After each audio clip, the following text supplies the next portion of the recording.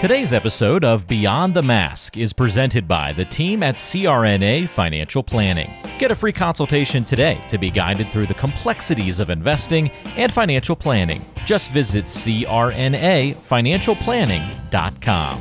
Beyond the Mask is also sponsored by crnaeducation.com. CRNAs, you can get the CE credits you need by just going to crnaeducation.com. They have over 100 AANA prior approved credits, all 4 core CPC modules, and even over 40 pharmacology credits. No subscriptions, it's all online and mobile friendly. Just go to crnaeducation.com. And don't forget, listening to our podcast can earn you Class B credits. For more information on how you can submit them, check out our CE credit tab on our website, beyondthemaskpodcast.com. Welcome to Beyond the Mask, innovation and opportunities for CRNAs and advanced practice nurses, with certified financial planner Jeremy Stanley and CRNA Sharon Pierce. Jeremy Stanley has worked with CRNAs for more than 23 years, and Sharon Pierce is a former president of the AANA and the NCANA.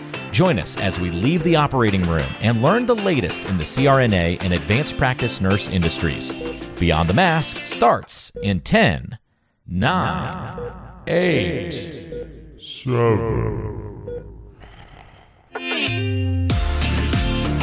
Hey there, this is Sharon. I'm in Seattle, Washington at the annual Congress, and unfortunately Jeremy has not arrived to the meeting yet.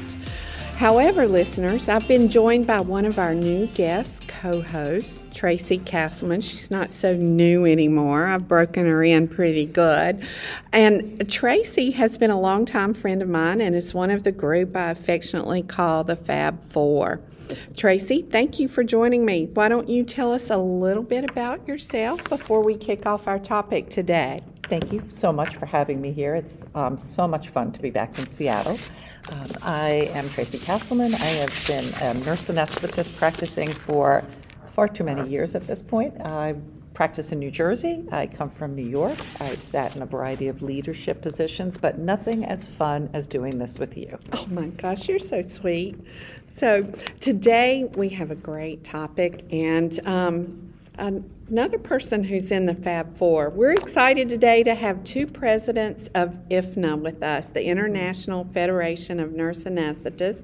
Sandy Ouellette, who does our historical series, served as IFNA president from 2004 to 2010, and Jackie Rowles, who is the third of the Fab Four, is the current president of IFNA. And today we're going to discuss the globalization of the nurse anesthesia specialty with emphasis on a 34-year journey and the future of the Federation. So welcome, ladies. Well, welcome. It's good to be here. Back in Seattle, wonderful weather. New convention center. Yes, it is nice. Everything's nice. It is nice. Lots of new things. Lots of good changes. Yes, it is. So we'll just go ahead and kick this off because all of us have got to be at a foundation meeting here shortly. So Sandy, why don't you tell us about the steps leading to the founding of the IFNA? Okay, well, in 1977, 2 European nurse anesthetists attended the ANA Congress in Detroit, Michigan. That year, Ronald Koch, the late Ronald Koch, was ANA president, and a friendship developed between him, John Gard, who was on the staff then, and Hermie Leonard. And Hermie was a nurse anesthetist in Switzerland. Now, the importance of that was prior to that time, we were told by some anesthesiologists in the United States, quote, "The U.S. is the only civilized country in the world to allow nurses to administer anesthesia." Well, when these two, Franz Hansen and Hermie Leonard, showed up, we knew there were at least 2 more countries to add to the list.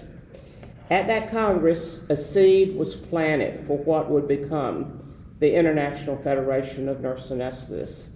Now, the next steps. Well, once you have the seed planted, what do? Well, you have a meeting. And so at the Congress, the first international symposium was held in Lucerne, Switzerland in 1985. I had the honor to attend that. I was on the ANA board at the time. It was a financial bust, I'm here to tell you, but boy, did we have fun. Well, that's because your bar tab was so high. What we learned was that although we all spoke our native language, and that was about it, if you put, at the end of the day, a band, a keg of beer, and some popcorn in a room, we all did very, very well together. And a bunch of CRNAs. And we had so much fun that we decided, let's do this again. So the second international symposium was held in Amsterdam, the Netherlands, in 1988. In 1989, a decision had been made that this would be a formal organization. And the ANA board supported a trip for me, who served as president of ANA at the time, and Ron Kalk, who was the ANA appointee to this new whatever it was going to be, to go to Seoul, Korea, and then Teufen, Switzerland, to first learn what to do, and second, to form the International Federation of Nurse Anesthetists. That trip took us and our spouses around the world. In about 20-some days, we had a great time.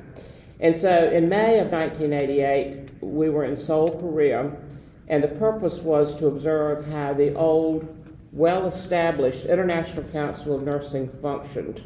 We attended the 19th Quadrennial Congress, where we met nursing leaders from around the world and leaders of the Korean Association of Nurse Anesthetists, which was founded by an American CRNA Catholic sister, Sister Margaret Comer.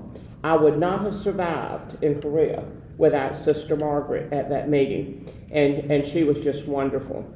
And Greta Stiles, very iconic leader of the ANA and also the ICN at the time, helped us a lot, as did Judith Olton, in terms of, she was the executive director of ICN, what to do. So we then, armed with our new knowledge, left and went to Teufen, Switzerland, where country representatives, there were 11 country representatives there, adopted the bylaws. And on June 10th, 1989, the founding charter was signed by representatives from 11 countries. Now I want to tell you kind of how that was. As I said, everybody spoke their own native language. We had no cell phones. We had no internet. The most sophisticated communication we had was a fax machine. But we had determination, and we had a plan. And so we thought, this is going to be a big thing, but we didn't know what to do, really. And I can tell you, when I look back on those days, it is an absolute miracle that IFNA exists today, because it was sort of a struggle going forth. So that's how it started. Well, so you had to develop a governing structure for IFNA, and how did that happen? Well, we modeled that, Sharon, after the ICN and a Council of National Representatives. So what this is, it's a federation, which means it's a membership by countries, okay? So the governing structure is called the CNR, the Council of National Representatives. And it initially consisted of a president, a vice president. Hermie Leonard, which is known as the founder from Switzerland of IFNA, was the first president, and Ron Kalk, the ANA appointee, was the first vice president. And then there was a secretary, Hanna Bridgesdottir from Iceland, and then a treasurer, Sten Olesen from Norway. And there's one voting representative from each country. So each person has one representative and they get one vote, regardless of how many members you have in that country. Later, an executive director was appointed, which then kept the minutes. So we didn't need a secretary at that point. So we then had a second vice president added at that point. Now, early on, we thought that there needs to be some committees. And so one of the very important committees was the executive committee, which consists of 4 officers and 6 elected CNR, and then an education committee. Now, I was not on the original education committee. I thought I was, but I wasn't. But I chaired the education committee. You just told them all what to do. I chaired the Education Committee from about 1990 until about 2004, when I became the appointee from ANA and the president at the same time. And so the Education Committee has been very, very influential, and we'll talk about that a little bit later. And then from the very beginning, we had also a Congress Planning Committee, and we'll talk about that, and very, very important in terms of its structure, because we're getting ready to go into the 15th World Congress of Nurse Anesthetists, so it's going to be very exciting. So that was our original beginning. Now, interesting, this was all formed in the attic of a building in Little Teufen, Switzerland. You woke up in the morning with the cows going out to pasture, with the little bells around their neck, and it was so important. And you know, people shared rooms. Well, my husband was with me, so I shared a room with my husband, but some people shared rooms as we were forming this. And I remember Ron Kalk saying one time he shared a room with Sven Olesen one night. At 2 o'clock in the morning, Sven was still talking, and he said, "Sven, it's 2 o'clock in the morning. You have got to be quiet. We have a meeting tomorrow." He said, "Quiet, quiet. You can be quiet when you're in the home pulling on your catheter." What he meant was, when you're in the nursing home pulling on your catheter, that's when you can be quiet. We got work to do. I never will forget that. And unfortunately, Sven died early of pancreatic cancer. He was a wonderful, wonderful guy. See, he knew he had to get out what he had to say. That's right. That's right. So I had to get that story, and I'll do it tomorrow too, Jackie, in our presentation. So, Jackie, besides being able to master how to say all those names, Thank you. tell us about the changes in the governing structure and what it looks like today. Really, there haven't been many changes since I came in 2010, and thank you, Sandy, for supporting me for the position. Yeah. To today, we still have the same structure for our elected smaller board within the full board that manages in between meetings, and we only have full CNR meetings every 2 years. So we have the officers meet every fall along with Congress Planning Committee, and then in the spring we either have the Executive Committee, which is the officers and the 6 at-large elected, along with Practice, Education, and CPC Committee. Then the opposite year, it's the full CNR. So that's what our bylaws say, every 2 years. We currently have 43 member countries. Two Wow. of those, though, are their associate members, which means there's more technicians than nurses, or all technicians. And it's a little bit different. We feel like we are working to raise quality of care of anesthesia, and if there's technicians, they need help. They don't have an organization internationally, and so they come in to us. They do not have voting rights, but they have the ability to speak at meetings. They take the standards, the revisions, they're active in our association, and because they really are trying to raise their education and care. You're giving them the building blocks, We are giving which them is the building fantastic. blocks, and we do not have any political problems with that. The practice committee, it was education committee for a while. Practice committee was added at one point in time. Practice went away.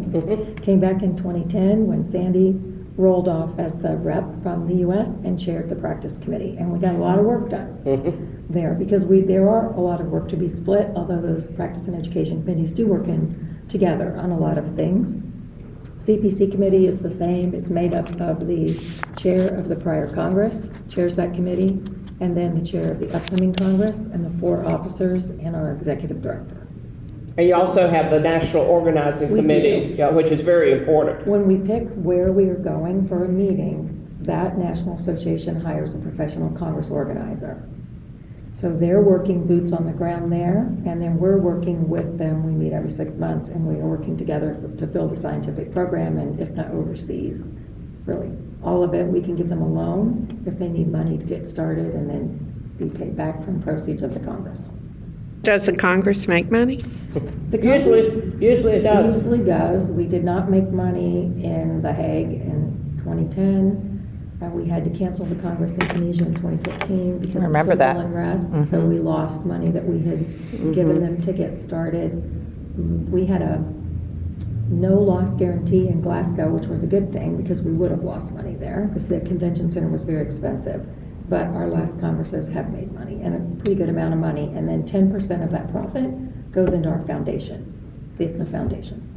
I don't even know if I knew that there was a IFNA foundation. I didn't know that either. Education Research Foundation. Education and research, and we fund people that are doing research. And you can also apply for a student exchange program, which we haven't funded anyone at this point.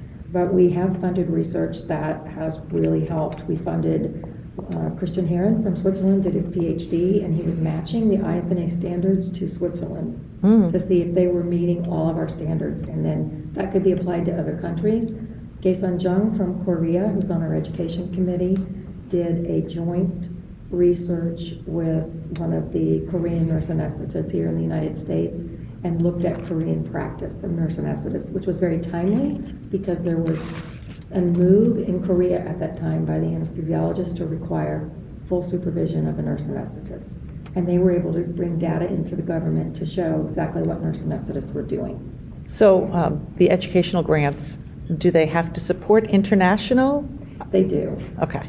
They have to support international, and they are supposed to be, if you're doing it jointly, it has to be done with a member of IFNA. Okay. And our education committee looks at those requests first, and then they make a recommendation to the board whether we should fund or not. So Sandy, was this part of the original conversation of getting IFNA together, or is this the natural we didn't growth? think about Educational Research Foundation at the time. That came later, but it came before I left the presidency of IFNA. And Ronald Kalk, again, had a lot to do with that. And you can see a lot of what we did, even though we're a federation, was modeled after the AANA and what the AANA was. This was our experience. And the people were very supportive of that, as long as it wasn't too American. It's an international organization. That makes sense, yes. Yeah. Attention all certified nurse anesthetists. Are you in need of a reliable and quality continuing education option? Well, look no further than CRNAeducation.com. We are an NB-CRNA recognized provider, offering all 4 core CPC modules to meet your certification requirements. You can choose from more than 100 AANA prior approved Class A CE credits, with 43 articles covering a wide range of anesthesia topics. Need pharmacology CE credits? Well, we've got you covered there as well, with over 40 pharmacology CE credits available. All credits are completed online and are mobile friendly. Choose articles worth 1, 2, or 3 credits. There's no subscriptions, no hidden fees, just the CE credits you need when you need them. Owned by CRNAs since 2011, you can trust in our commitment to your education. And customer service is always a quick email or phone call or even text away. To sign up and find out more about our education options, visit CRNAeducation.com, your partner in continuing education. That's CRNAeducation.com. So Jackie, what do we know today about the need for nurse anesthetists on the global stage? Well, I always lecture on it from what I call the 10,000-foot view, because we could talk about it all day. But there's been a lot of research done by the World Health Organization, United Nations, had put together in 2015 a resolution that 80% of the world's population would have access to surgery when and where they need it by 2030. I don't think we're going to get there. But basically, the Lancet Commission had a global surgery report in 2015, and the G4 Alliance has been working on it. We know that 5 billion people out of the world, 7 billion, do not have access to safe, affordable, and timely surgical care and anesthesia when and where they need it. It's awful. We know that back in 2010, almost 17 million lives were lost due to untreated surgical conditions, and that people don't think about us as anesthetists and surgery as contributing to universal health care. They think it's all primary care. But 1/3 of surgeries can help to actually treat disease. So think about you're doing an appendectomy. We've just cured that if that's all the patient came in for, right? So surgery, 1/3 of the burden of global disease can be cured by surgery. That's a lot. Wow. So now we're starting to be recognized and respected more on the global stage because of these figures. We know the poorest 1/3 of the world's population only receives 6.3 of all surgical procedures. That's incredible. Our surgical deficit has been estimated at approximately 143 million procedures a year, and the cost of increasing surgical capacity at $350 billion. Wow. However, the cost of not investing in essential surgical care and anesthesia is estimated at $12.3 trillion. So we're talking about healthcare costs and lost productivity. Does any of People that this, are disabled. does this include OB as well? Yes. Yes. Okay. Now, the United Nations report found that surgical care has a 1 to 10 cost-benefit ratio. So every dollar we spend, we're getting $10 in return. So it seems like a slam dunk, right? That ministers of health and countries' governments should be investing in this. They haven't until the last few years. We also know anesthesia mortality and morbidity is 3 times higher in low and lower middle income countries. Another thing I just want to point out on my soapbox that I've lectured for years to the physician meetings about is task shifting. I hate the term task shifting. It actually started during AIDS. And the World Health Organization used it to say we need to train nurses and advanced practice nurses and PAs and other providers to help manage patients with AIDS. It has crossed over into physicians versus nurses. And they're saying, oh, we're training a nurse instead of a physician because we don't have enough physicians and that it's some lower level. So I always say at these meetings, when we are educated in anesthesia, it's not task shifting. That is what we are educated for and capable of doing. So therefore, you're not shifting a task. To me, that's my task. Mm-hmm. And it's been interesting because the World Health Organization agrees. And they're the ones that started this term. So while the anesthesiologists actually did a little better and they moved to task sharing, and there are some publications now that talk about task sharing with us, we've all now agreed after face-to-face meetings with them on workforce optimization. And we're going to talk about workforce optimization and not task shifting or sharing. Sounds a little bit more palatable, to be sure. Well, it sounds appropriate. And It's more respectful. Yes. Yeah. Thank you, Jackie, for leading that. Absolutely. Absolutely. So, Sandy, why don't you tell us about IFNA activities that are focused on demonstrating and advancing quality care? Mm-hmm. Well, from the very beginning, IFNA had an eye on quality care outcomes internationally. So, in addition to the formation of IFNA, one of the first things was a practice education committee, as Jackie said, just became an education committee, and then in 2010, it divided out into a practice committee again. So, as chair of the education committee, the first thing we did is draft, and it was approved by the CNR Educational Standards of Practice. It was followed by practice standards, monitoring guidelines, which later became monitoring standards, and ethics. And all that was done in 1990, 91, 92. Every year we approved something. Now, it was pretty easy then, because remember I said that everybody spoke their own language, and so I was on a committee with 4 other people from different countries who English was not their first language. And again, I modeled a lot after what I knew was our standards, and they would just shake their head because they thought it was pretty good what I was saying, although they may not have understood really. It became, when we revised them many years later, 2016, not near as easy, because by then all of our country representatives in IFNA, they very good English. Of course, for me, some people would say English wasn't my first language either, coming from the South. However, and it became harder. They were all educated at a master's or doctoral level, and that's good because they had a lot more input. The other thing is at the meeting in 1997, I think, in Vienna, we had Dr. Marjorie Lynn Peace, who was known as International Quality Assurance in Education out of Washington, D.C. She was our keynote speaker. She gave us 5 steps to the globalization of a profession. So between 1989 and 1997, we had done all of those except one thing. We did not have quality assurance in international education. So at that time, Betty Horton had been brought on as chair of the Education Committee, and you may recall that Betty directed our credentialing, our council accreditation for many, many years. You couldn't find a better person, more knowledgeable person. And she came in and developed what is known as the Anesthesia Program Approval Process, which is short would be APAP. It's quality assurance for anesthesia programs, which was implemented the year I left office, and that was the 5th box to check for a global organization. And APAP is doing well now. Its goals are to encourage programs to comply with IFNA standards and to promote health of humanity by promoting educational standards. It is the belief if nurses are used in anesthesia and left alone, they must be educated. And the categories are 3.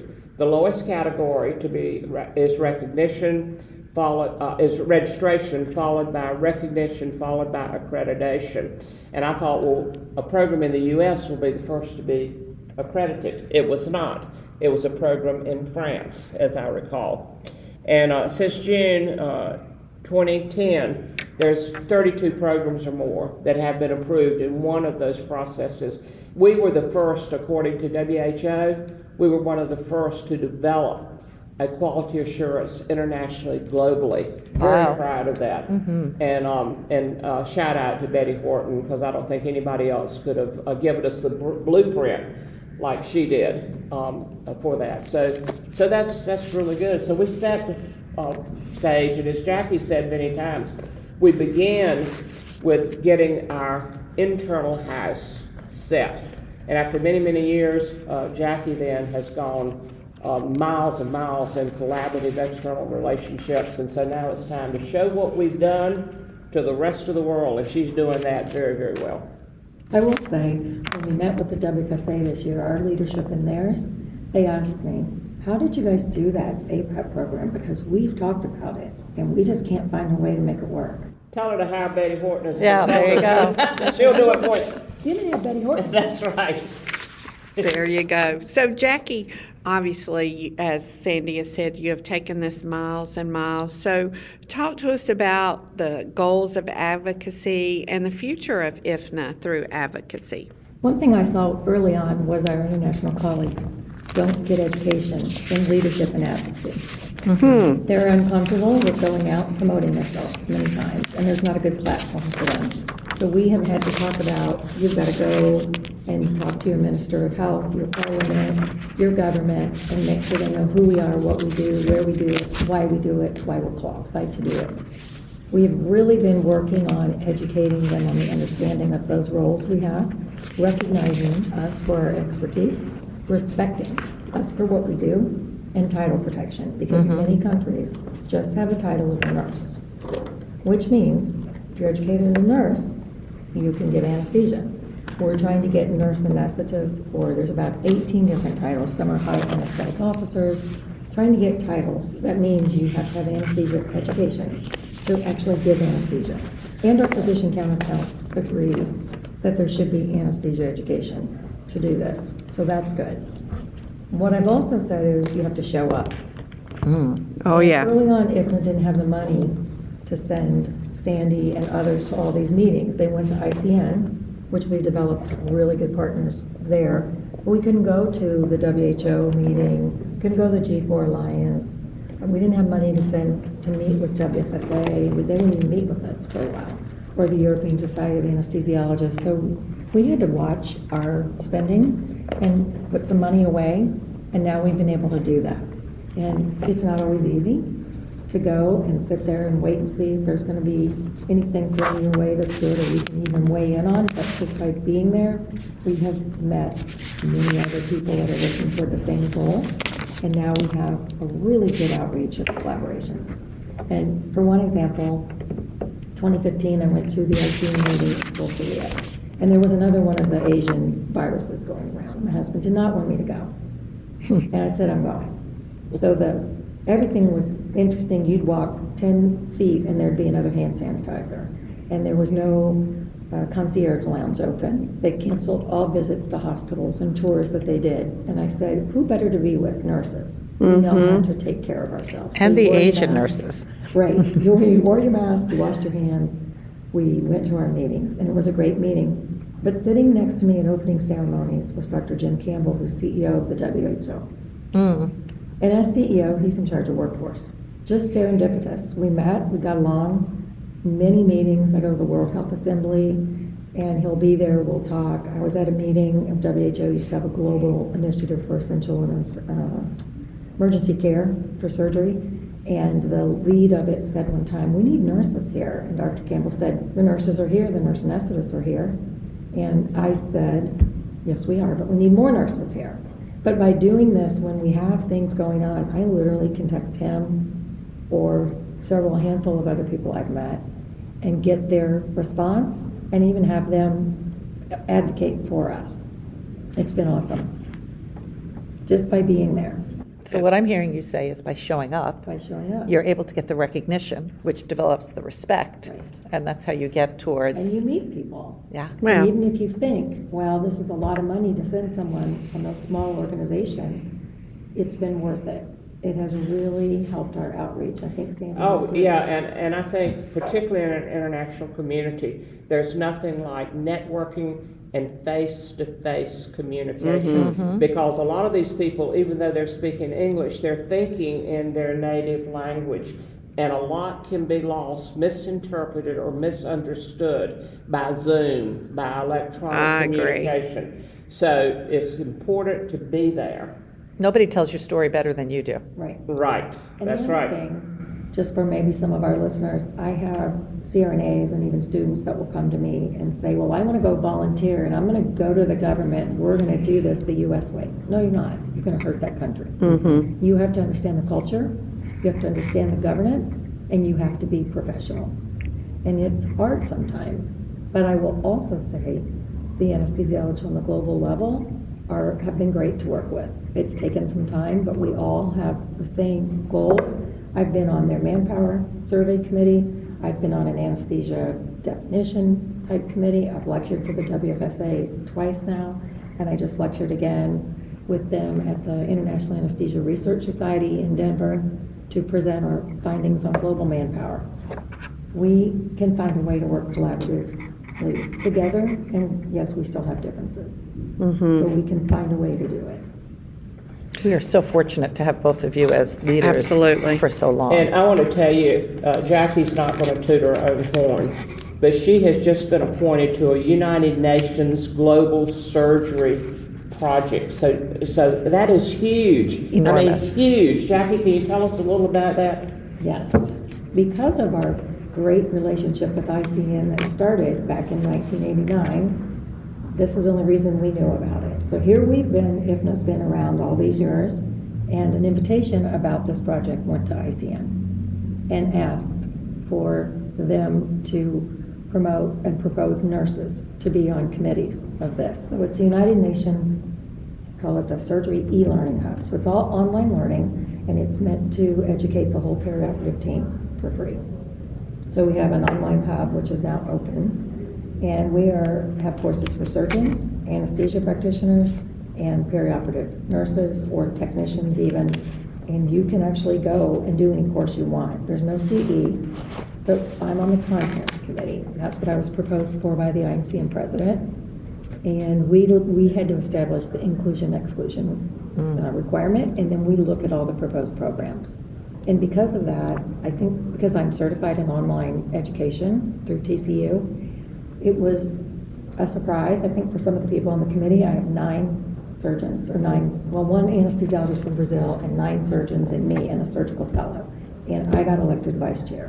Which was Yes. a really big thing. Are you Oh, there's surprised? more to be done. Jackie, we are not surprised. Not at all. I was very surprised because the surgical fellow ran, and they asked me to run with other people from the UN, and I was elected. And it's a great experience, and I think I'm the only nurse I know on any of the committees right now.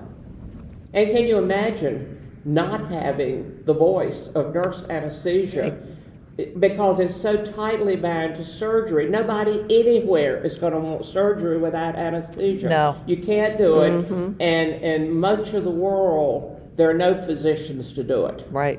You know, and so it would be a real oversight if that had not happened. Well, that's been oversight for how long? Yeah, right. I heard And the good news is I was picked as a nurse anesthetist. Not a nurse, as a nurse anesthetist. But I am representing all of nursing on that committee. Because I'm the only Nurse. on that committee.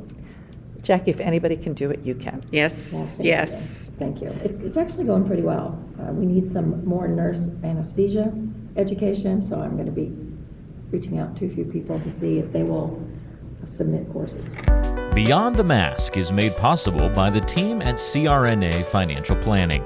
With almost 2 decades of experience, the firm guides CRNAs through the complexities of investing and financial planning. Schedule a free consultation today by calling 855-304-3748 or go online to crnafinancialplanning.com. So Jackie, can you list and maybe briefly discuss the key collaborators associated with IFNA today? You use a lot of letters when talking. Right.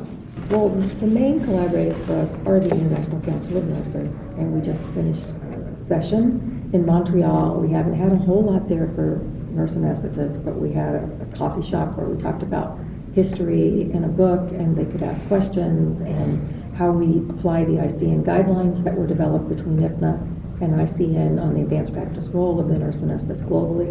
That's been really key for our countries as we use that at the governmental levels, parliaments, and just the government themselves to say we need to be recognized as advanced practice. So that's been great. We collaborated with the European Society of Anesthesiologists. We had joint committees for probably about 8 years, and then we were a co-sponsor on their Patient Safety Summit right before COVID. I was on the planning committee. We're in an impasse right now because they didn't want to recognize the difference between a technician and a nurse in the anesthesia role. So we're sort of at an impasse. But I do have a nurse anesthetist on their patient safety committee that they started in 2018 that they asked us to promote someone to be chosen, and he was Arvid Steiner from Norway, and he has a PhD in safety. They love him. He lectures at all their meetings, and he was reappointed to the committee. Then WHO, they've been really, really good. I really met them, as I said, through Dr. Campbell, and then working on the GES committee, which is now not there because they don't have leadership, so that essential surgery and emergency surgery care. That may be coming back. G4 is the G4 Alliance for Surgery, Trauma, Obstetrics, and Anesthesia. I believe it was born out of a little frustration with slow movement from WHO, which happened. They don't have a lot of funding. They have to use a lot of volunteers. That organization, its first primary board in 2016, I was elected to the board and then elected 3 years as treasurer. And Dr. Adrian Gelb, who was WFSA, is the immediate past president now, was their representative, and he was elected as secretary for 2 years. He and I became friends, and it has helped. We don't always agree, but he has been in our corner on many times for us, and he understands the global look and the need. And so I can't say enough about that cooperation, and it came from face-to-face, over breakfast, over lunch, just many talks. I can text him, and he'll text me right back. Well, you know, I've always said it's harder to screw somebody you like. Yeah. And you're very likable. So it's been a big help to me. Right. And then, you know, he is the immediate past president of WFSA, so he's the one that... The World Federation. World Federation. So he's Society of Anesthesiologists. Right. Okay. He is the one that had me speaking at the Patient Safety Summit in London in 2019, where I sent him my slides, and I had one big slide with the elephant. So this is the elephant in the room. We're at the World College of Surgeons. There were a lot of surgeons. And I said, is this too bold, Adrian, or people will get mad at you if I bring up the controversy? And he said, no, do it. And when we had our last meeting with them in April, they sent some agenda items. I would call them a little bit fluffy. I sent hard items. And Adrian and I had a 3-hour call before. And he said, you can ask anything you want, and I'm not sure you're going to get the answer you want, but ask away. So we did. We had a little movement, which is good. Then the United Nations has just been huge. They've been so gracious to me, and I've been thankful of the view, and have said many times, please come to Geneva and come to the United Nations. And the people in my committee are great. I just can't say enough about that opportunity. For the future, we're still trying to work with more national nursing organizations, or what we call NGOs, or non-government organizations. Because there are many good ones out there doing good global. And that'll help our membership if you can get into those international nursing organizations. Yes. Well, one thing about WFSA, we met with them in the 1990s. They invited us to Frankfurt. It was Pascal Rod from France, Ron Kalk from the U.S., me, and another person on the Education Committee at the time. When we walked in, we were invited to go there. We were like an endangered species in this small room. And then they had to keep bringing in chairs because their anesthesiologists, representatives from different countries, wanted to look at this endangered species. So we finally got seated. And then the president, who I think was Dr. Vickers at the time, stood up and said, "We believe that anesthesia is a practice of medicine." And I looked at Ron, Pascal, we looked at each other. Well, this is a short meeting. We can go home because we can't practice medicine. Yeah. And they can't either throughout the world. But we got through it, and that was because of Honorary Secretary Anna K. Mercy, who I'd spent time in Malawi with at that time in 1999, ran into the wrong mosquito and came home for the World Congress Chicago with malaria, sick as a dog. But at any rate, again, it's you can get doors open for you when you make these relationships. But that was interesting, and my hat's off to Jackie with the relationship they have now, because it's a whole lot better. And you know something? There's enough work for all of us. Isn't that the truth? Not only in this country, but on the global stage. Well, clearly. Yeah. So, all right, Sandy, what's the importance of ICN's advanced practice guidelines for nurse anesthetists? Okay, well, again, because of where Jackie was, she found out that the International Council of Nursing is developing practice guidelines for the advanced practice nurse. And we were not included in that. And so she, in her soft, quiet way, said... Jackie, soft and quiet?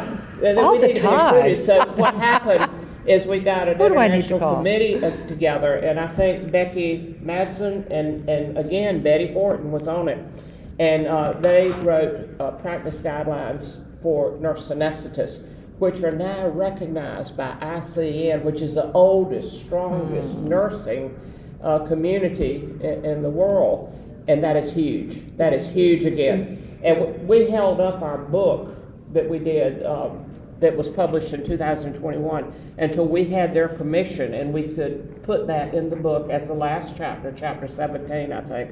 But it clearly defines, in a very positive way, the nurse specialist in anesthesia throughout the world. And that's there forever. It's published, it's recognized by ICN. If she hadn't been there, no telling what we would be viewed as. Got to be present to win. That's right, that's right. So Jackie, again, kudos, because that was great. The right people have to be present to win. Right. We've been very fortunate that both of you have been That's the right true. people. So you talked about the book. What are some of the books that talk about IFNA? Well, one, of course, is the Global Voice of Nurse Anesthetists, IFNA, from 1989 to 2021. There were 6 people on the historical committee and 3 co-editors. I had the honor of being a co-editor with Betty Horton again and Jackie. Others on this committee was Hermie Lohnert, our founder from Switzerland, Pascal Rod from France, and Susan Kalk, Ron Kalk's wife. And we worked 4 years on that book. But we got a lot of pictures in it. It's a 30-year history, and I was very pleased with the way that turned out. And then more recently, Jackie found out that ICN was going to be a part with Springer Publishing of a book called Nurse Practitioners, and they added Nurse Anesthetists, the evolution of the global roles. So, they're recognizing advanced practice nurses now in a global role. And I think, Jackie, they said if this book's to be published, you're going to have to include nurse anesthetists. Yes. I got a call actually from the NP that was writing the book and said she was contacted and ICN wanted to add nurse anesthetists. And I think partly because we mailed every board member, 14 of them, their CEO and one for their library, our history book. And when you're looking at the length of time that the NPs have been in practice globally versus us, we have a much deeper history. Now the NPs are rising quickly and they need them. So I worked with Sophia Thomas. I know her, and she was I know Sophia. She taped for you. And I'd see her at ICN meetings. And we worked together, and I had very little time, but Sandy's an author, Susan Koch was an author. We had 100 pages in it, 7 chapters. That's a lot. Yeah, I think 8. Yeah. But we had to do it in a short time. Yeah. We didn't have much time. And it's a great book, and it was launched, ebook, right before beginning of July. July 1st was the ICN meeting, and they had physical copies. Montreal, in right? Montreal. Yep. Oh. And it's a really nice book. Yes. It's awesome that you're getting all this down, the history, the way it needs to be said. Sandy, you've been there from the beginning with IFNA, and then Jackie, the role you've taken on. It's so important. It goes back to, again, the recognition, the respect. It's our story being told the way we want it to be told. And so thank you both for doing that. And I know that was a labor of love, the history book, but 4 years of making, but you had to get it right. That's right. And we ended up with 42 of 43 countries' history, which we never thought. I asked Sandy in the beginning, and she said, I'll be happy if we get 28. But that was my chapter. So I just kept bugging everyone and sending them individually, we need this from you, even if you don't have anything that's deep, just give me what you have. And now when I have an anesthesiologist say to me, there's now a nurse anesthetist in wherever, Korea, one said that to me. Are you kidding me? I could spout off the whole history with Sister Margaret Colmer. It's like the old nursing thing we say, if it's not documented, it wasn't done. Right. But guess what? It's documented. Multiple places now. And just because you say it doesn't make it, it doesn't make it a thing. So Jackie, now this is kind of exciting. Where are the next regional and world congresses for nurse anesthetists? Our first regional congress was supposed to be held in Nairobi, Kenya in 2020 and was a casualty of COVID, as so many things, and then continued to be a casualty of COVID. And I just found out 2 days ago, it's actually June 18th through the 20th, 2024 in Nairobi. So there'll be a website, I guess, and registration coming up by December. But I'm very excited because our African colleagues most of the time get their visas denied and they can't come to the World Congress. They can only go to something in Africa. So IFNA gave $25,000 out of our reserves, which is a lot for us, to support this meeting so that they can help bring more nurse anesthetists from around Africa in. And then we just finished our bid for the 2026 World Congress, which is our 15th World Congress, and it's going to be in Brisbane, Australia, and it will be phenomenal. We had a great visit there. So excited to go. I'm so excited. Getting ready for it already. Saving money. I can take some family members. Oh, yes. So what do you see the value of a member country such as the AANA and belonging to IFNA? I think we've got lots of good reasons, but... Jackie, before you can get into that, can I say one thing that we probably should have said? You want to know how IFNA is financed. We have 2 major sources of funds. One, of course, is any benefit we get from a Congress, which most of the time we do, but we could lose. The other is each country pays annual dues. Now, in the very beginning, it was a very small amount, and so we couldn't go anywhere. We couldn't do anything. In 2004, the structure was changed, and now it's been the same. So high-income countries pay 3 Swiss francs per active member of their organization. Middle-income countries pay 1.5, and low-income countries pay 0.75 Swiss francs per country member based on the World Bank classification of economic development. And countries like in the low income, if they can't do it, they can apply and IFNA will help them, and I don't think anyone's ever applied. We just had our first one, Rwanda this year. Okay, well good, I'm glad that they do. And one of the things we're asked often, I was, and then I think you are, Jackie, is people in our organization, the ANA, will ask, how could I be a member of IFNA? If your local organization, your national organization is a member, you are a member. Because ANA pays 3 Swiss francs per member, per active member of ANA. And I can tell you that's quite important, because if it were not for ANA, financially, there wouldn't be an IFNA. We have the most members, and we support it for a good cause. That's the only way we are going to have a seat at the table and do these things. So, Jackie, what else do you think is Can I just say that's yet another good reason to pay your dues? Oh, Be a yes. member of the AANA, Yeah. right? Right. Good point. So your money now goes to, when you pay your AANA dues, you're supporting the AANA, you're supporting your state association, And a small you're amount, very small supporting amount per international. person goes to IFNA. And so many members don't understand that. I get lots of emails and questions, how can I be a member of IFNA? Right, right. Pay your AANA Pay dues. your dues, that's what I say. What else do you think are value for this national organization, the ANA, to be a member? And we've talked about this a lot, Sandy and I and some of the other leaders in IFNA, but it provides an opportunity that you can network with other international organizations and other international nurse anesthetists, which is amazing. At the meetings, you meet new friends, you'll stay in touch with them, and they're constantly reaching out to the US CRNAs for advice on anesthesia and on new equipment and drugs that come out. But it really does provide a cultural exchange then, and we can understand each other better and what's going on around the world.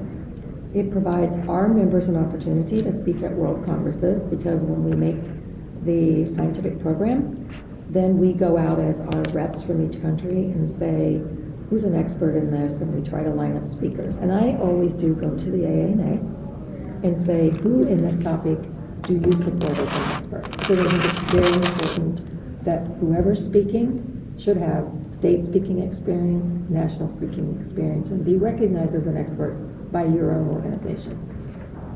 And it provides us or any other national organization an opportunity to influence develop of education programs and even standards for practice monitoring ethics in other countries. So it is our way to help. Nice, nice.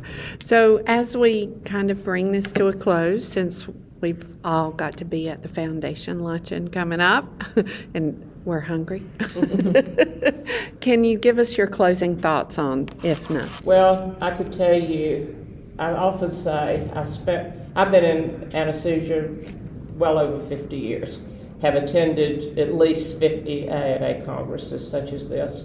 And when I look back, I think the first half of my life was spent with ANA, making it the best that we can make it. But the second half of my life, from 1989, and my heart has been with IFNA, because we live in a global world, and I have not been disappointed at the progress and what Jackie has been able to do. It's been just wonderful to look back, and if I had to take this journey again, I would do it the same way every time. It has been just wonderful. And Jackie, kudos to you. I thank you so much, because she has expanded it to a global organization.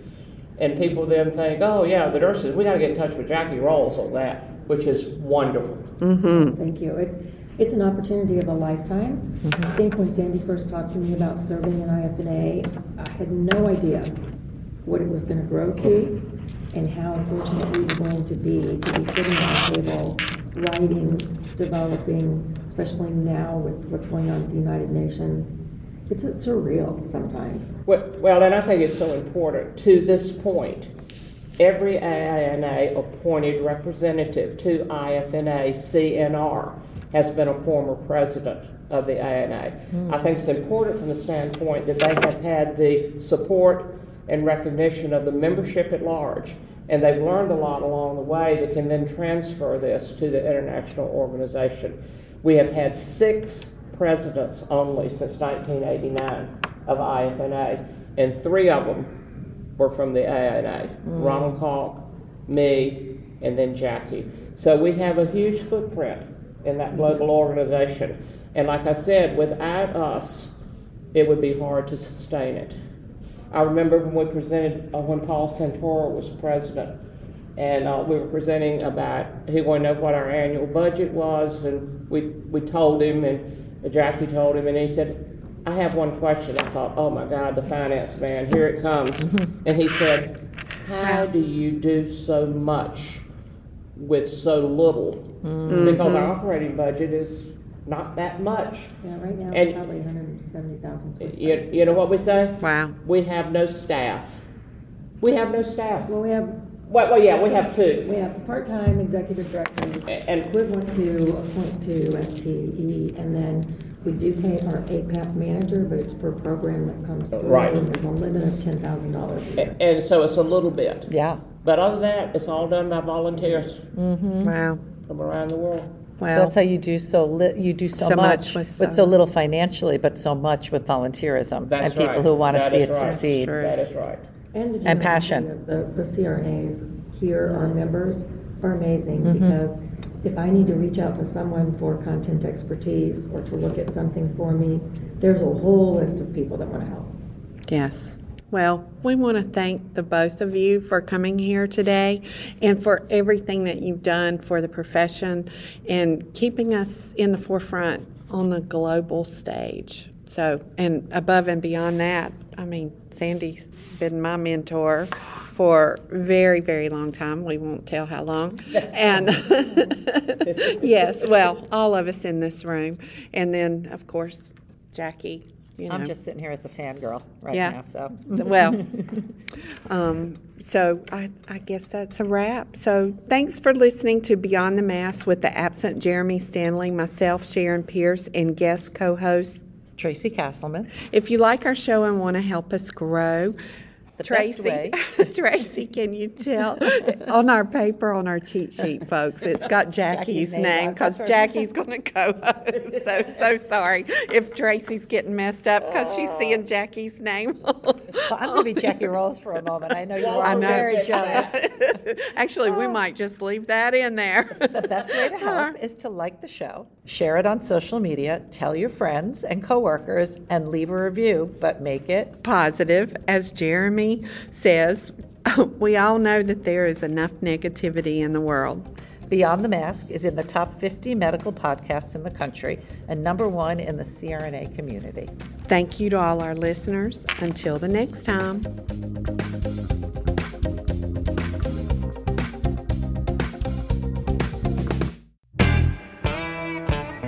Hey CRNAs, it's time to simplify your continuing education.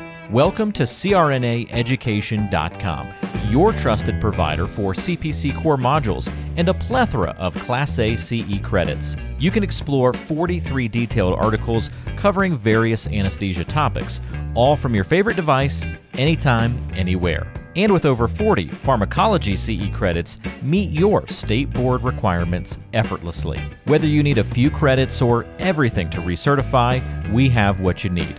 Just complete your credits online without any subscriptions or recurring charges. You can trust in our 100% CRNA-owned platform, established in 2011, ensuring you receive the best in customer service and educational content. Ready to learn? Go to CRNAeducation.com.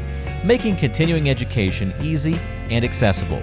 And don't forget that support is always a quick email or a text or phone call away. To sign up and learn more, just go to CRNAeducation.com.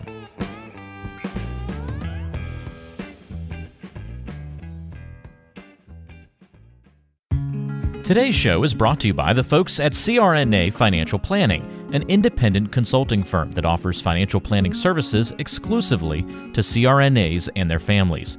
From planning for a child's future college expenses to building a predictable income stream in retirement, the firm is committed to offering you comprehensive financial services, customized to fit your unique needs and objectives. If you have questions about your financial future, get them answered. Call the team at 855-304-3748. That's 855-304-3748. Or go online to crnafinancialplanning.com.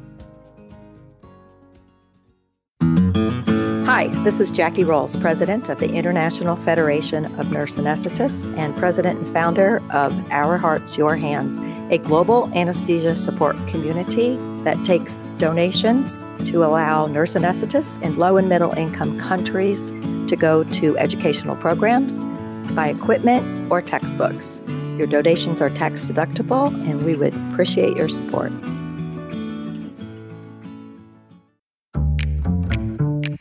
Be sure to subscribe to the show on Apple Podcasts, Google Podcasts, Spotify, Stitcher, and anywhere you like to listen to shows. Also be sure to check out BeyondTheMaskPodcast.com. Each episode is posted there with a corresponding blog post, and we timestamp important parts of the episode to help you quickly get to the content you're looking for. Also check out the special series section on the site.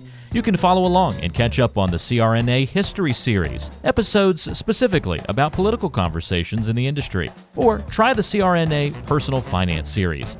It's all on BeyondTheMaskPodcast.com. And if you have a question for the show or want to be a guest, or even suggest a particular topic, fill out the contact form on the site or send an email directly to us at info@BeyondTheMaskPodcast.com. And lastly, let's take the conversation social. Check out our Beyond the Mask podcast Facebook page and Facebook group.